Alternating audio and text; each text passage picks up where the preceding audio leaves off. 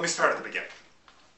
I had a client that I was meeting with, and we were going over what's been going on in his business, and he said to me, he goes, Mike, you know, I keep on hearing over and over and over again from people, it's too expensive, it's too expensive, it's too expensive, it's too expensive. And I said, well, what do you do? He says, well, I get frustrated, I walk away, and I just accept it's too expensive.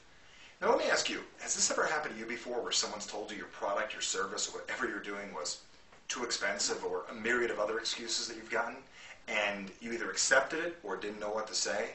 Well, after today, I'm going to share with you a very simple technique that you can use right away, and I made some handy little flashcards to remind you how to do a 5-step process that is so simple, how to really diffuse anybody's excuse that they give you and really get to the point at hand, what's really going on, why they're saying what they're saying. Because a lot of times people just give you a blunt thing like it's too expensive or whatever it is, or I can't afford it. But let's focus on it's too expensive for right now.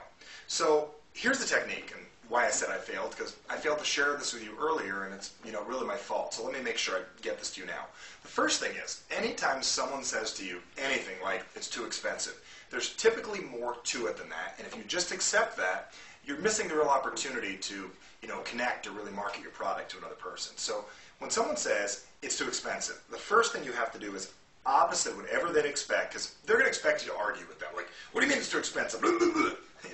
You know how it goes. The first thing you really want to do is step 1, which I call neutralize. See, it says neutralize. Neutralize the response, which means, take the power away from it. So when someone says that's too expensive, the most powerful thing you can ever say is, okay. Let me show you again. Okay. And when you say that, it's not that you're agreeing with them, but in their mind it seems like you're agreeing with them, and you're giving a little validity to their reason. The second thing you do after you neutralize it, and give you this, is you confirm what's really, really going on. For instance, when somebody says, that's too expensive, you might want to say, well, is that your only concern with our product? And right there you're finding out what the real major concern is. Because they might say, no, there's 4 other things bothering me. Because wouldn't you like to know in advance if it's not just one thing, if it's 4, 5, 10 reasons? Now you're finding out what it really is. And typically when someone says it's too expensive, you say, okay, and then immediately say, well, is that the only challenge with our product or purchasing this? And they say, well, yeah, that's the only thing bothering me. Right there, they're locking themselves in to walk straight into step 3, which is really to question and uncover. Now, questioning and uncovering, the main portion of this is uncovering, figuring out why they feel that way. Kind of like a therapist asking, well, why do you feel that way? For instance, someone says that's too expensive, and you say, well, what do you mean it's too expensive? What makes you feel that it's too expensive? Well, I don't know, Mike. I think I can get it at Sears cheaper. I saw it there last week. I can just drive to the mall and get it at Sears. And right there you found out is that they can get it at Sears and they can find it a little cheaper. And why would they buy it from you if they can get it from Sears? Got it? Now that leads to the next point. The next thing is what's called the reposition. Now what reposition means is now that we know that the real response is not the one you thought it was earlier. It's not that it's too expensive, it's that they can buy it at Sears. The reposition is one of the coolest techniques you can ever use. And here's where I use, wow, I guess I failed. Now, saying I guess I failed is something they never typically hear. No one wants to admit that they failed, and no one wants to hear you failed. And if they do, they're going to be taken back and you're going to break their pattern a little. So right here at step 4, when they said it's too expensive and they can get it at Sears, you say, wow, I guess I failed.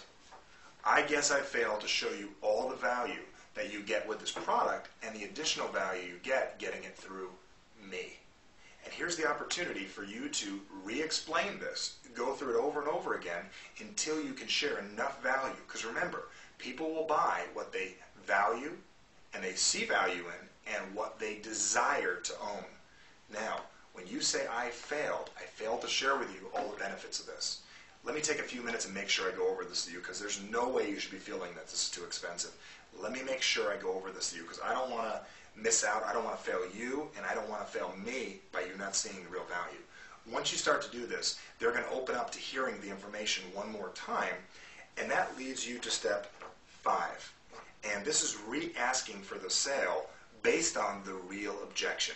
See, the real objection is not that it's too expensive. The real objection is, why should I buy it from you when I can get it at Sears either for the same price or a better price? Now you're focusing on the real objection, not that it's too expensive, that you can get it at Sears, and why should I get it from you? That's what they're really asking you. So by using the technique, I failed you, and I failed to explain this correctly, people are going to be a lot more open to listening to what you have to say. This works throughout the direct sales business. This works with any time you're explaining anything to anybody and they give you an objection of any sort. First thing is, make sure, I'm going to go through one more time, you neutralize with the OK technique. The second thing you do, very, very simply, is you confirm that's the only thing. Because if there's more than one, you've got to deal with every single one of them individually.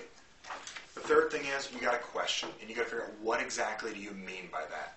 The fourth is reposition, and my favorite reposition technique is, I failed. I failed to explain to you all the value. Let me take the time to do that so I can go over with you in detail. I failed. And the last thing is, you got to re-ask for the sale over and over again. Continue to ask the conversation over and over again. Continue the conversation over and over again until you can overcome that response that you got. Really the secondary one, which is more important. Maybe a third or fourth along the way, but make sure to follow this procedure. So I'm glad I didn't fail you anymore. I'm glad I had an opportunity to share this with you. Share this with as many people as you'd like. Use the technique, because every time you use something like this, you're going to get better at it. You don't need to tell everyone you failed at everything in life, but when it comes down to this, neutralize and reframe and keep on asking for the sale. Use this technique, and I look forward to working with you guys into the future. Have a great day. I'm sure you enjoyed the video. Bye-bye.